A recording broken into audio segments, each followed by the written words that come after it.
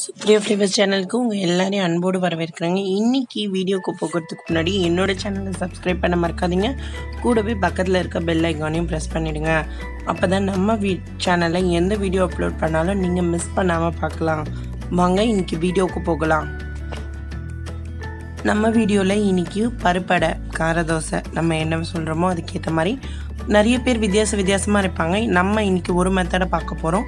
இதுக்கு 3 டம்ளர் அரிசி எடுத்திருக்கேன். 1 டம்ளர் பச்சரிசி, 2 டம்ளர் புழுங்கல் அரிசி, இட்லி அரிசி எது வேணால் எடுத்துக்கலாம். அதுக்கு அரை கிளாஸ் கடலைப்பருப்பு, அரை கிளாஸ் உளுத்தம்பருப்பு தான் ரேஷியோ. 4 மொத்தமாக 4 கிளாஸ் கணக்கு.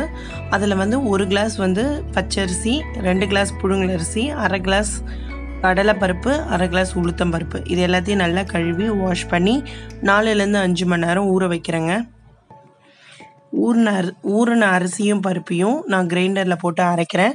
இப்போ அரைக்க ஆரம்பிக்கும் போதே அதில் ஒரு 6லேருந்து 7 காஞ்ச மிளகாய் காம்பு எடுத்துகிட்டு அரைக்கும் போதே போட்டு அரைச்சிடறேன். அது நல்லா ஃபைனாக அது கூட அரைஞ்சிரும்.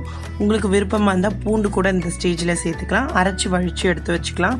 இப்போ தாளிக்கிறதுக்கு பார்த்திங்கன்னா கடலைப்பருப்பு, சீரகம், மிளகு, 2 காஞ்ச மிளகா, அப்புறம் தேங்காய் துருவி வச்சுருக்கேன்.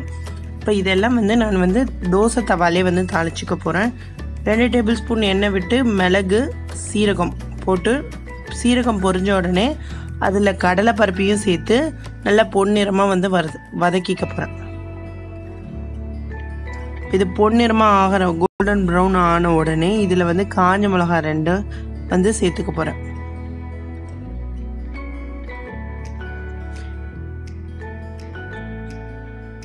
இது கிரைண்டரில் தான் அரைக்கணும்னு இல்லை, மிக்சியில் கூட நீங்கள் அரைச்சிக்கலாம். இப்போ துருவின தேங்காவையும் அதில் போட்டு கொஞ்சம் வாசனை வழியில் வர அளவுக்கு செவுக்க வறுத்துக்கிறேன். தேங்காய் பிடிக்காதவங்க வெங்காயமும் போட்டுக்கலாம். ஆனால் இந்த தோசைக்கு தேங்காய் போட்டு சாப்பிட்டிங்கன்னா இன்னும் டேஸ்ட்டாக இருக்கும்.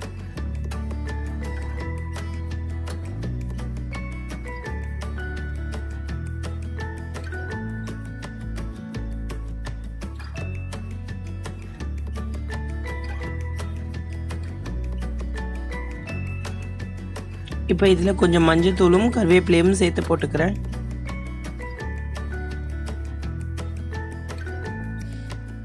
இதை நல்லா வதக்கிட்டு மாவில் போட்டு கலந்துக்கலாம்.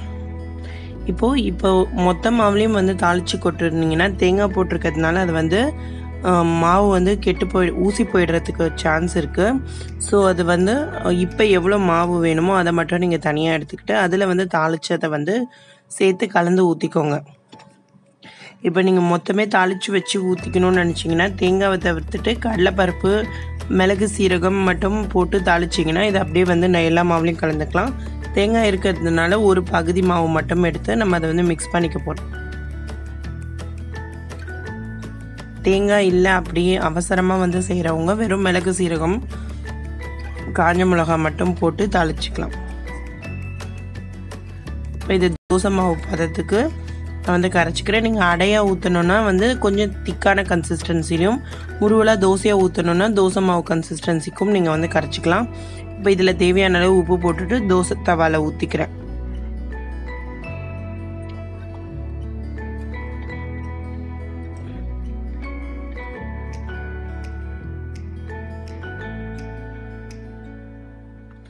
இப்போ ஒரு சைடு வெந்தோடனே இன்னொரு சைடு திருப்பி போட்டு இது எடுத்துக்கலாம். ரொம்ப கிறிஸ்பியான டேஸ்டியான கார தோசை தயார். இது கார சட்னி, சாம்பார், தேங்காய் சட்னியோடலாம் இது நல்லாயிருக்கும். நீங்களும் இதை ட்ரை பண்ணி பார்த்துட்டு உங்களோட ஃபீட்பேக் என்கிட்ட சொல்லுங்கள். மீண்டும் இன்னொரு வீடியோவில் சந்திக்கிறேன். அது வரைக்கும் உங்களிடமிருந்து விடைபெறுவது சுப்ரியா. பாய். இந்த வீடியோ உங்கள் ஃப்ரெண்ட்ஸ் ஃபேமிலியோட ஷேர் பண்ணுங்கள். தேங்க்ஸ் ஃபார் வாட்சிங்.